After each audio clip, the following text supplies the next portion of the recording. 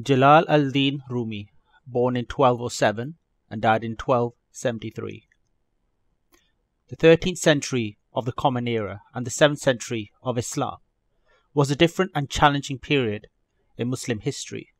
Having assumed control of North Africa, the Muslims successfully crossed into Sicily, Gibraltar, and southern Spain before they began to knock on the door of mainland Europe. At the same time, in the subcontinent, Muhammad became the first native Muslim monarch to rule India. As the Muslims made rapid political progress in both the east and the west, the Mongol hordes unexpectedly emerged from Asia and ransacked Baghdad, the capital of the Muslim world, leaving behind nothing but death and destruction. Political setbacks, cultural decline, and moral degeneration, coupled with petty rivalries between the protagonists of different religious sects and groups, led to intolerance, mutual hatred, and animosity across the Muslim world.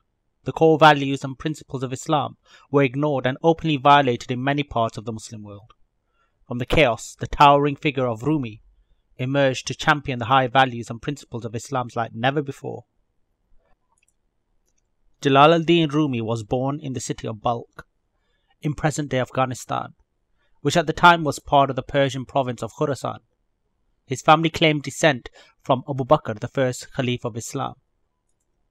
His grandfather, Hussein ibn Ahmad, and father, Baha al-Din Walad ibn Hussein, were renowned Islamic scholars of their time. In fact, Baha al-Din was such an outstanding Islamic scholar and spiritual figure that he was known as the Sultan al-Ulama, or supreme religious authority of his age. Brought up in a family of scholars and spiritual guides, Rumi's education began at home under the watchful gaze of his learned father, who taught him Arabic, Persian, traditional Islamic sciences, and poetry during his early years. Since his father was widely revered by the people of Balkh for his profound learning and spiritual attainment, young Rumi accompanied his father on his travels, and in the process he met the leading Islamic scholars of the time. Rumi was influenced by his father's religious ideas and thoughts, and he, in turn, was heavily influenced by the teachings of the celebrated Al-Ghazali. As a vociferous opponent of Neoplatonic thought, Al-Ghazali launched a vicious intellectual attack on the thoughts of leading falasifa, Islamic philosophers including Al-Kindi, Al-Farabi, and Ibn Sina, and championed the cause of Islamic traditionalism and Sufi thought and practices. Inspired by Al-Ghazali, Baha al-Din not only became a vociferous critic of Islamic philosophy, he also became a champion of Islamic spirituality, ethics, and moral values and practices. His stance against philosophy pitched him against another great luminary of Islam, namely Fakhr al-Din al-Razi, who vigorously opposed Baha al-Din's attitude towards Islamic philosophy, culminating in a huge controversy between the two men. But their rivalry came to an end in 1209, with al-Razi's death. 3 years later, Baha al-Din left Balkh for Nishapur with his whole family in the wake of imminent Mongol invasion. In Nishapur, young Rumi encountered the celebrated poet Farah al-Din Attar, the author of the famous Mantiq al-Tayr, the Conference of the Birds, who gave him copies of his book and prayed for his family's well-being. From Nishapur, Rumi's family continued their journey and travelled to Baghdad and Syria, before arriving in Mecca in time for the annual Hajj, the pilgrimage. Rumi's family finally settled in Larinda, a small town in the province of Erzincan, when he was around 18 years old. Here he married, and a son was born a year later. His family stayed in Larinda for a while before moving to Konya, the capital of the Turkish Seljuk dynasty, in 1229. 2 years later, Baha al-Din died, and Rumi, who was only around 24 at the time, was suddenly expected to shoulder all his family's responsibilities. As a gifted young scholar who was blessed with powerful imagination and sharp intellect, he soon became one of the prominent scholars of his locality, thanks to his vast knowledge and understanding of Islam. Having already studied traditional Islamic sciences under the guidance of his father and his personal tutor, Sheikh Burhan al-Din Muhakkik al-Tarbidi, He was very keen to pursue advanced training in Islamic sciences. Accordingly, he travelled to Halab and Damascus, where he devoted the next 7 years of his life to the pursuit of advanced Islamic knowledge. After completing his advanced education, he returned to Konya, where he lived with Sheikh Burhan al-Din, his former tutor and mentor, who encouraged him to engage in ascetic practices in order to attain spiritual purification. He was barely 34 when he became widely recognized as a prominent scholar, a worthy successor to his preeminent father, and it wasn't long before he established his own religious school, delivered regular lectures on Quranic exegesis, tafsir, Islamic jurisprudence, fiqh, hadith, and aspects of Islamic spirituality, morals and ethics. His lectures became so popular that students came from across Konya to listen to him. Through his sermons on aspects of Islamic theology, jurisprudence and prophetic hadith, Rumi sought to encourage the locals, whether they were literate or not, to take their faith more seriously and bring out personal as well as collective reformation, thereby attaining success in this life and salvation in the hereafter. While he was busy lecturing on traditional Islamic sciences, suddenly there appeared a 60-year-old man who turned his life completely upside down. Clad in tatty and coarse clothes, this old man was both aggressive and possessed of a very domineering personality. He was Shams al-Din al-Tabriz, an ascetic Sufi, who had renounced all material comforts and pleasures of this life in favour of Sufi devotional practices.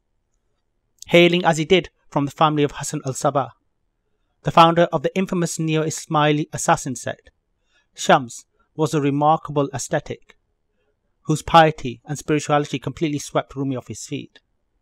Although his lectures on the religious sciences made him very popular throughout Konya, after his encounter with Shams, Rumi resigned his professorship at the local college and became Shams' full-time student and devotee.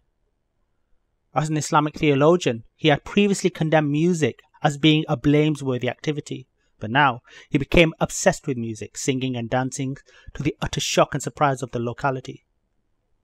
The people couldn't understand why an outstanding theologian or religious scholar like Rumi would behave in such a flagrant and loutish manner.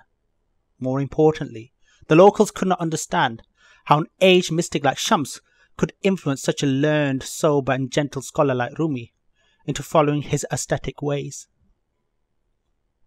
It goes without saying Shams was a charismatic figure who, having devoted his entire life to the pursuit of Islamic spirituality and gnosis, had acquired a powerful moral and spiritual aura which clearly deeply affected Rumi.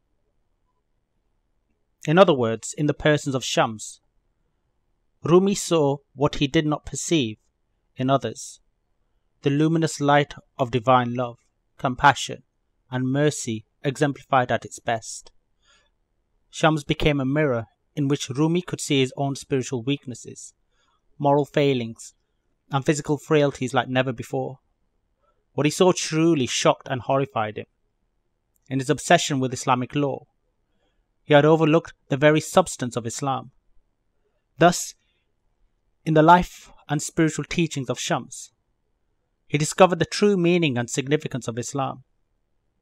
But the more his devotion to Shams increased, the more his behaviour became erratic and unpredictable, which led to a huge row between Shams and Rumi's relatives, friends and students.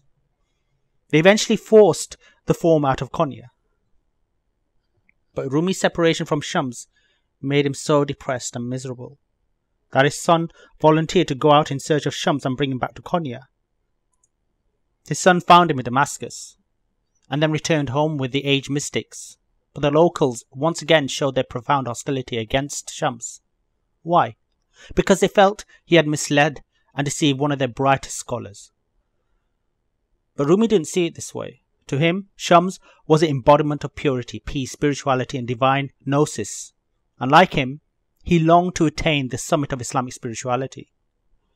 But the people of Konya did not share Rumi's profound love and enthusiasm for Shams, and he was either forced to leave the city, or he may have been murdered, probably by someone close to Rumi.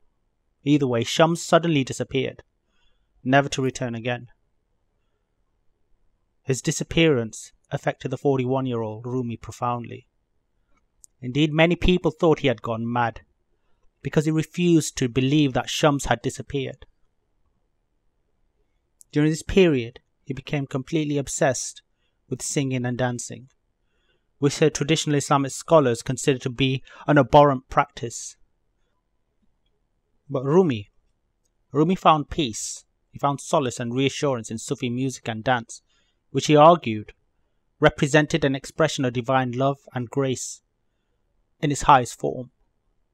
After many years of self-imposed suffering and emotional agony, Rumi eventually came to terms with his separation from Shams, thanks to a local goldsmith. One day, while he was dancing about in the street, he suddenly stopped upon hearing the rhythmic sound of the goldsmith's hammer. And then he suddenly regained his balance and composure. The beat of the goldsmith's hammer restored Rumi's physical and intellectual composure. He also began to refocus his spiritual energy in the pursuit of divine gnosis. After thanking the illiterate goldsmith for his timely intervention, he gave up his quest for Shams, for it became clear to him that he was in reality looking for none other than his own innermost self. So at the age of 54, he finally attained an inner peace and certainty which he had been seeking for a long, long time. It was during this period that Rumi composed his immortal Mathnavi, which the renowned Persian poet and writer Abdurrahman Jami once referred to as the Persian Qur'an, due to its sublime teachings and wisdom. It took Rumi nearly 12 years to dictate the 25,700 verses to his loyal friends and confidant Husam al-Din. Originally entitled Husam Nama, the Book of Husam, this monumental work later became known as the Mathnavi. Prior to the Mathnavi, Rumi composed another book of around 35,000 verses and odes in memory of Shams al-Din al-Tabriz. In this book, entitled Davan al-Shams al-Tabriz, he explored different aspects of mystical love, questing and longing. But it was his Mathnavi which was destined to leave permanent marks in the history of Islamic literature. As a compilation of mystical teachings, spiritual exhortations, and religious parables in the form of poetry, the central message of the Mathnavi was one of a universal divine love which transcended all artificial boundaries, sectarian denominations, and crude cultural constraints. Rumi appealed directly to the very source of mystical love, the Lord Almighty, with an overwhelming sense of grace and humility, and in doing so he conveyed his universal message of love, compassion, and mercy to all people. Rumi's mysticism was a unifying force where divinity and humanity met rather than drifted apart. Through this, he hoped to promote mutual understanding and establish peace and harmony between people of all faiths, all cultures, and all traditions. Since Rumi, like us, lived in an age when greed, anger, hatred, and hostility led to considerable chaos, disorder, bloodshed, and instability around the world, his message of universal love is as relevant today as it was during his own lifetime. Also, as a champion of human freedom and individuality, he constantly stressed the need of the attainment of true peace and liberation by moving closer to divine proximity. This coming together did not entail absolute union between the Creator and his creation. Rather, according to Rumi, it represented the meeting of the lover with the object of his affection. Love, argued Rumi, was an innate, cosmic feeling which cannot be experienced except by connecting oneself with the spirit of the universe. Nor can it be experienced by mere performance of external deeds and actions, devoid of inner meaning and content. This universal message of love, compassion, and mercy was therefore central to Rumi's mystical philosophy, which he expounded in a masterly fashion in his vast collection of poetry and odes. Though Rumi was thoroughly familiar with Islamic theology and philosophy, he didn't see himself as a theologian or philosopher per se. He was essentially a mystical poet, arguably one of the most influential in history, and his Mathnavi is today widely considered to be one of the most powerful and imaginative poems of all time. In total, he composed more than 70,000 verses of poetry in Persian. But as the founder of the Malawiya order of Sufism, He must also be considered as one of the most influential practitioners of Sufism, along with Abdul Qadir al-Jilani, Bahauddin Naqshband, Muin al-Din Chishti, and Abdul Hasan al-Shadhili. Known as the whirling dervishes for their love of Sufi music, singing and whirling dances, the adherents of this tariqah have been living in Turkey since the early Ottoman period. Revered in both the East and in the West for his remarkable poetic output, Rumi's ideas and thoughts have influenced scores of prominent Islamic scholars, thinkers and poets like Abdurrahman Jami and Sir Muhammad Iqbal. Today, he has also become one of the most popular and widely read Muslim poets in the West, especially in the United States. Rumi died at the age of 66 and was buried in Konya, which is in present-day Turkey.